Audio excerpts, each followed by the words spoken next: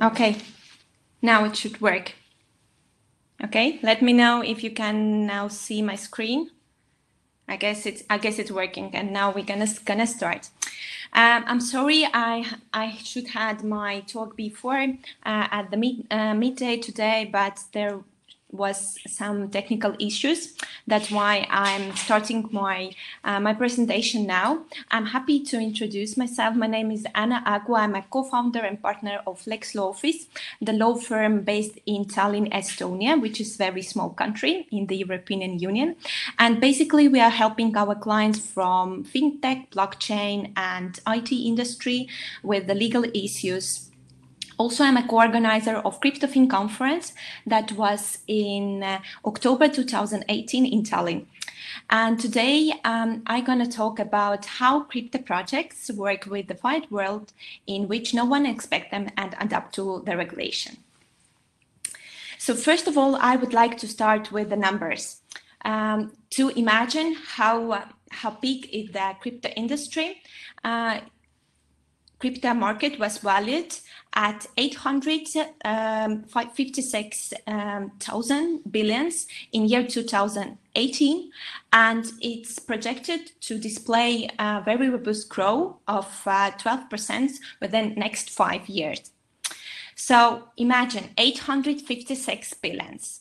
If we're going to talk about Germany, for example, Germany financial budget for current year 2020 was 360 billions. So actually, you can understand how valuable is the crypto market.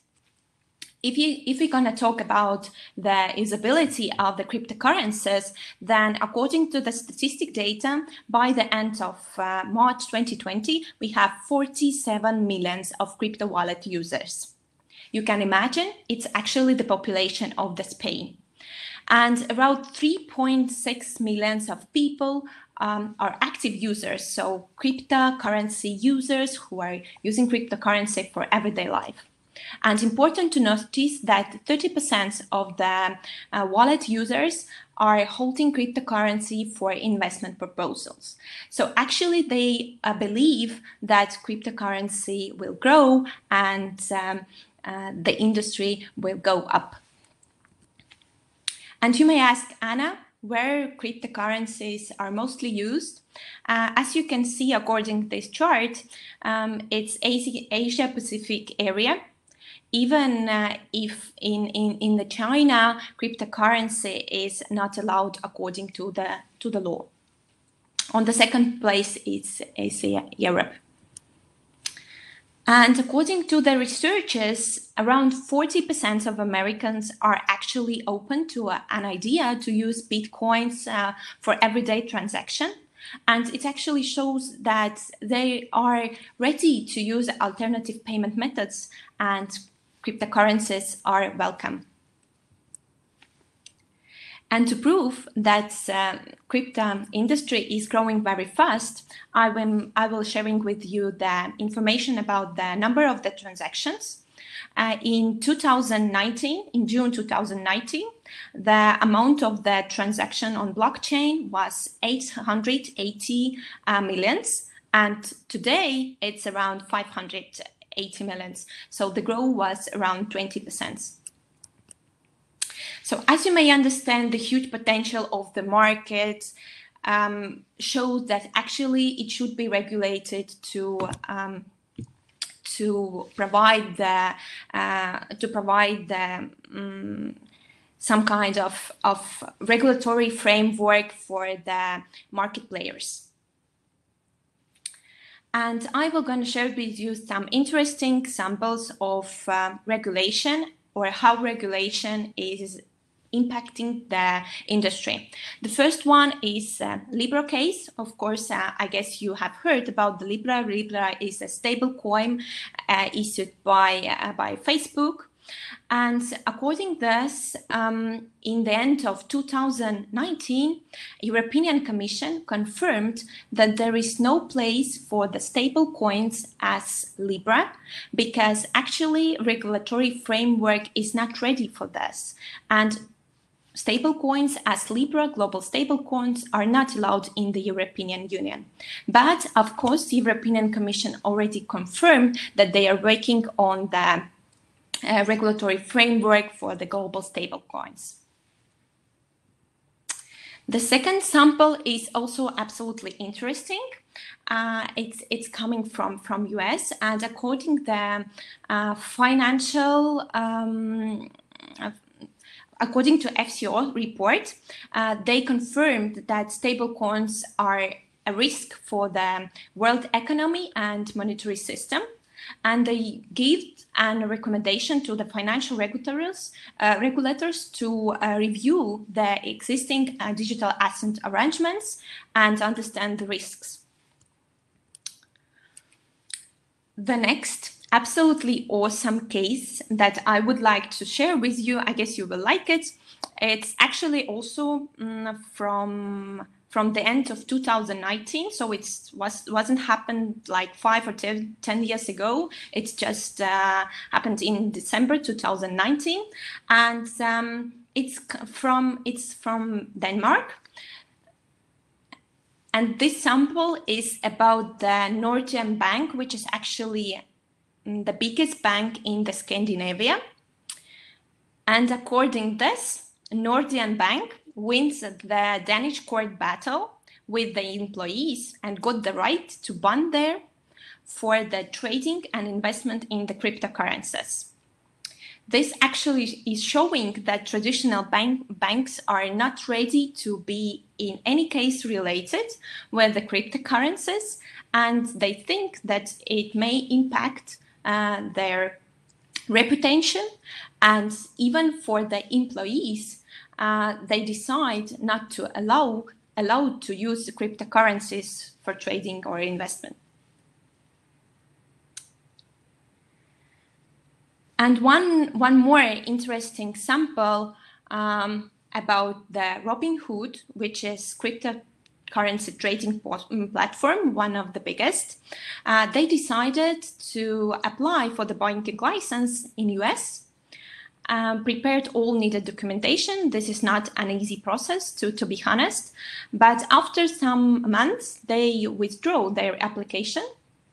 And actually, this situation shows two aspects. The first one, that the cryptocurrency market players are not really able and ready to join the very regulated market for financial services.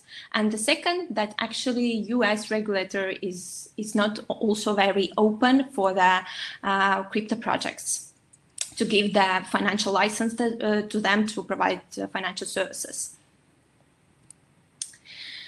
So the main problems in this industry, in my opinion, are the following. The first one, the relationship with the traditional banks. It is not a big surprise for the market players that it is a big problem to open a bank account for the companies who are operating with the cryptocurrencies or has any blockchain project, because cryptocurrency service providers for the traditional banking are a high-risk clients, and not all banks are ready to work with them. The second one is cross-border regulation and the lack of regulation.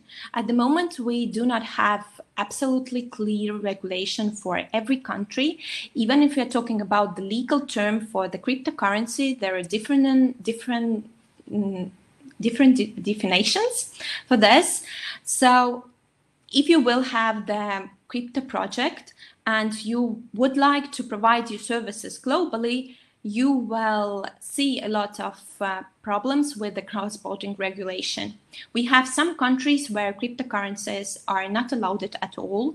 We have some countries where it's very strict and clear regulation, very simple obtaining requirements for the licensing. And we have also countries where there is no regulation at all. So it's actually a big problem for the market players, because basically they would like to provide their services globally.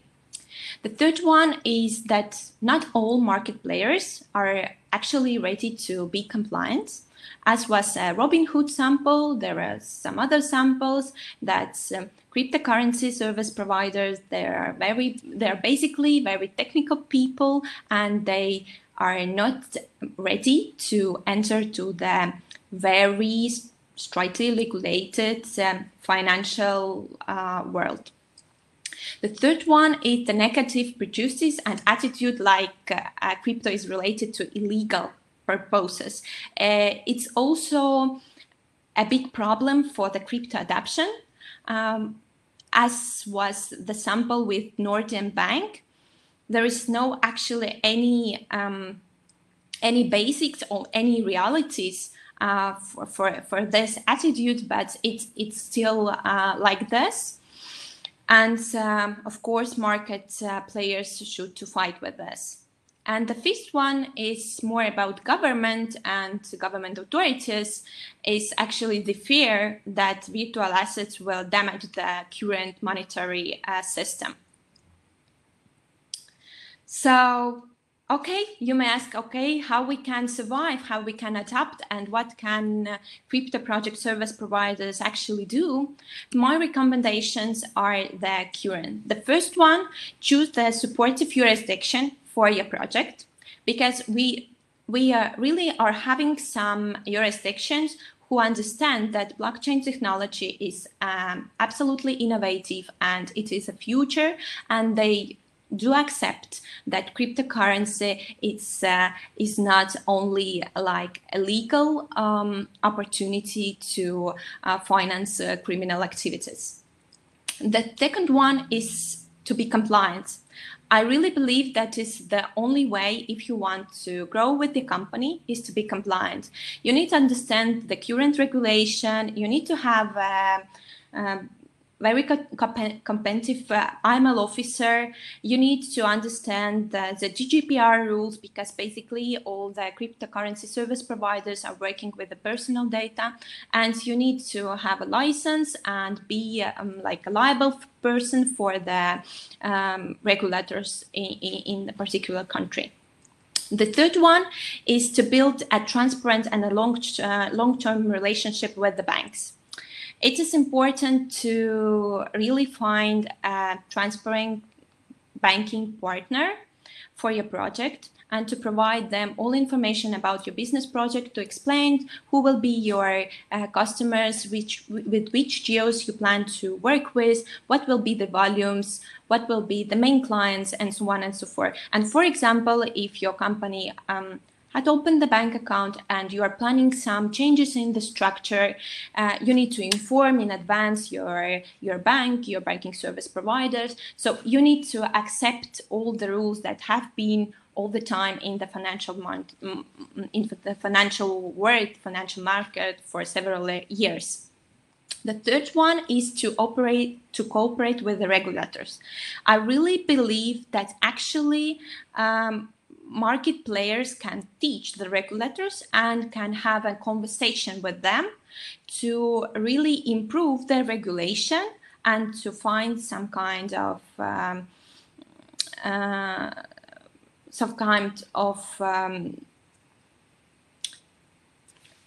working experience together.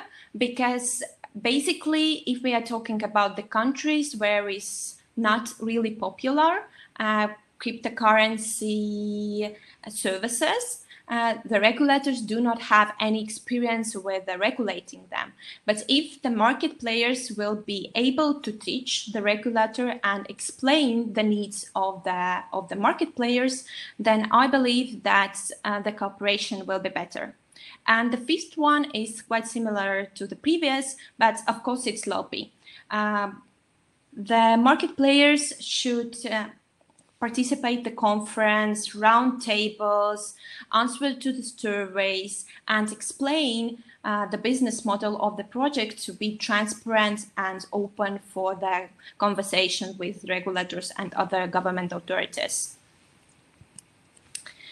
And let's move to the positive samples or positive things showing that actually traditional businesses and government authorities are open to accept cryptocurrency and blockchain technology. And I would like to mention Deutsche Bank.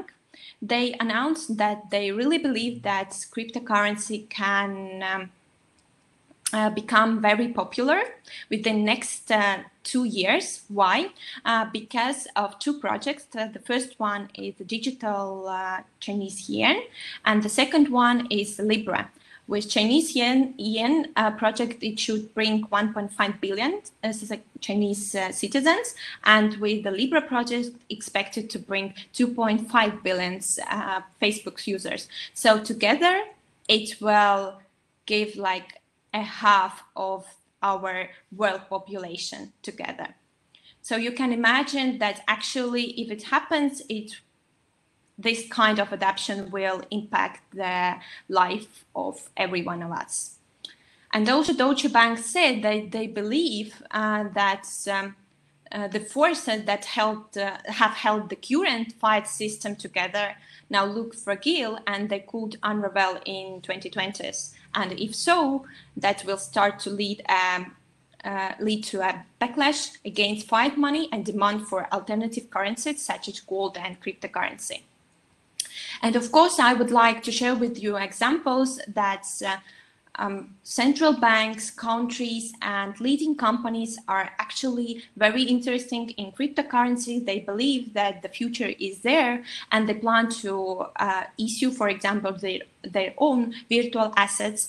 The countries like Iran, Saudi Arabia, Dubai, Peru, and European Union are working on this. Also, the companies, as I mentioned before, Facebook, Amazon, Apple, Telegram, also working on this. And if we are talking about the banking, for example, a good example is Union Bank AG, which is Liechtenstein Bank, who already in August 2018 announced that they are regulated financial institution, regulated bank, but they plan to issue their own stablecoin. Also, banking giants and payment companies like JP Morgan, Wells Fargo, Square, Circle, and Skrill believe in growth of cryptocurrency and will offer cryptocurrency service to their clients. And I'm super excited about JP Morgan case. And according to this, in February 2020, so this year, they announced that they will planning to launch their own cryptocurrency to provide instant settlement payments for the corporate or business clients. And for me, it actually shows that absolute banking giants are ready to enter to this industry, and they are not any more afraid about negative impacts from the regulators. And I would like to summarize my presentation with Bill Gates' words. Bitcoin is the technological tour de force, and I really believe in this, even I'm a lawyer and not really a technical girl. But as I'm in this industry, I really believe that we will be impacted by this, and it will be a positive impact. So if you want to contact me, if you have any legal issues, you can find my details here. And now I'm gonna back to the platform and check your questions to answer.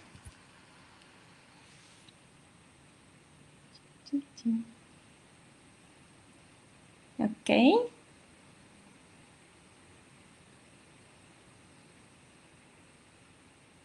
Okay, any questions? Okay, I see first one from Lena. A personal question, do you keep at least parts of your savings in crypto? Which ones? Okay, this is very interesting question. Of course, for me as a crypto enthusiast, it's important to be a part of this industry, and I'm holding my savings in crypto as well. If you would like to know which one, I can say that it consists of different cryptocurrencies. And of course, if you plan to invest in cryptocurrencies and buy cryptocurrencies for investment purposes, then please make sure that it's safe, because the wallet should be absolutely safe, because there's still a lot of problems with this. Any other question?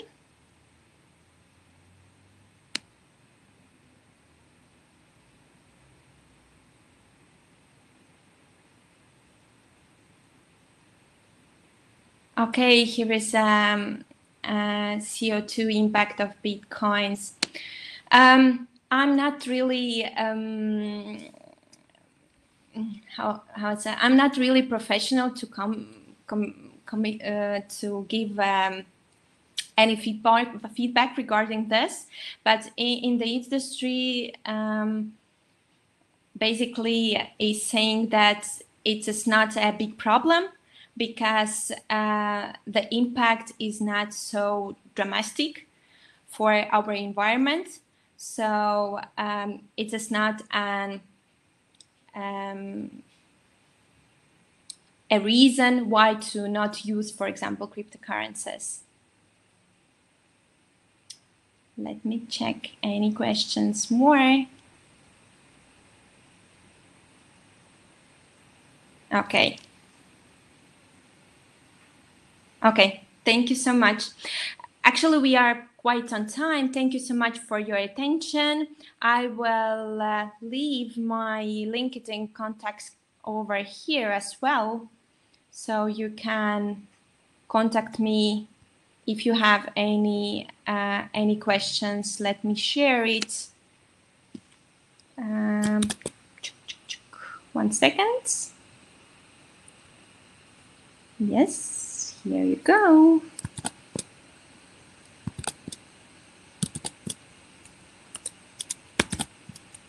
Okay. 1 moment, please. I will share it.